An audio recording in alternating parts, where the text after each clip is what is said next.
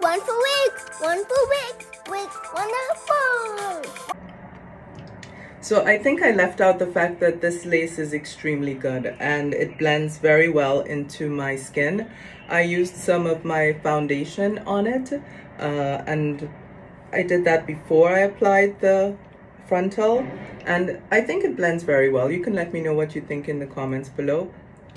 Welcome back to another episode of Wonderful Wigs. Today I'm featuring another Outre wig. It's Tatienne, and I have her in the color, let's get this right here, I have her in the color Ginger Brown, DRF Ginger Brown. She's 26 inches and 13 by 6 lace frontal. You can see the stock card here, and I've shown this wig at the beginning of the channel.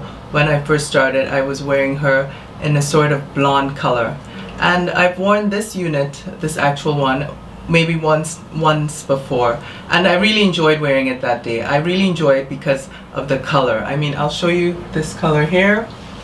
I'll show you the back of it, and you see it lays down flat. Here's the back. It's very long and it lays down flat right now, but I remember when I was traveling, I was in the Caribbean, and my aunt said to me, oh, there's something sticking up in your wig. This was with the blonde unit. So if I hadn't had her to check on it, one of these wefts, because after the lace frontal there are wefts, one of the wefts was just sort of, you know, out of place, and it really just threw the whole wig off, as you can imagine. So you have to be careful with that to make sure that it's smoothed down and that it's not in any way messed up with the wefts. And that's again one of my pet peeves. The wefts, in general, I don't like wefted wigs, but some of these less expensive units, they're all wefted, and for the most part they work. The other pet peeve, which you might have heard me talk about several times, is in those wigs that have this point in the middle where the hair comes out of. But anyway, coming back to this Outre Perfect Hairline Tatienne, you can have it parted as it shows on the box. I'll show you the box. To the side or in the middle, and I've worn it both ways and I really like it both ways. I didn't use the scalp tape today. I just have a wig cap under this, and as you can see, I did a very small part, but it can be parted much more deeply if you do the proper preparation to show the scalp-like effect. The hair feels soft. It's a little bit dry at the ends, and I didn't do anything today except take it out of the box and comb it. And I wanted to show you there's quite a bit of hair coming out. There's quite a bit of shedding, but other than that, you know, I really like it. I mean, the color is really what sells me most on this. You can see the gradations again, like I said, and it really is quite fabulous once you go out with the proper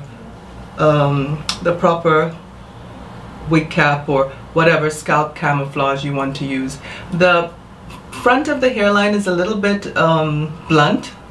If you want to pluck it and make it look more realistic, I'm sure you could do that. Or I attempted to do some baby hairs here, so that sort of camouflages it and breaks up this very harsh line of the frontal.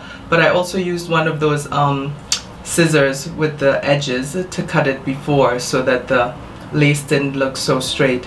You know, this wig is pretty much what I was talking about when I said I would be showing you that I could do a lace frontal adhesion. So I just basically used hairspray today. I think I used the Got to Be yellow can spray, and all of these methods of finessing the hairline and stuff like that, which I don't really go into very often, but all of that I got from Pink Balenciaga. I mean, if you're into wigs, you probably have seen her channel, Think Pink, I think it's called, but she is such a pro, such an expert, and she's really given a lot of inspiration for developing your craft of wig wearing. And if you go to her channel, you can learn a lot from her. And the other person who does the scalp hairline really well, and I mentioned her before on the channel as well, I don't think she has such a big YouTube presence, but on Instagram it's _.bleu or something to that effect, and she's become quite famous as well. I think she was born in Philadelphia in Pennsylvania, and now she's moved to Georgia. So if you're in Georgia, near the Atlanta area, I think she's doing installs and they're not even really that expensive, and she's just a real synthetic hair queen. That's all I can say, a real synthetic hair artist. Just the other day I was looking at her channel and what she's able to do with colors and how she's able to manipulate the textures of wigs, of synthetic wigs with heat. I mean, it's just absolutely mind-blowing. I would recommend her if you're really into synthetic units. But again, she does this sort of ultra plucked hairline, which I think works for some hair, like I've said in the past, but not for all. So I don't know, sometimes I just think it's too much, but it depends on what your style is and what your aesthetic is. So that's it for today. Tatienne, I would definitely recommend her. I think the price isn't too expensive. I got 2 of her, so it must not have been that expensive. And again, here's the back of it. Really beautiful color, this one. The blonde is a beautiful color as well too. And I hope you have a wonderful day wearing your wonderful wigs. Thanks for joining the channel. Please like, subscribe, share it with your friends, and hit the bell notification so that you'll know when next I upload another wonderful wig. Thanks again for being here. Have a great day. One for wigs, wig, wonderful, wonderful.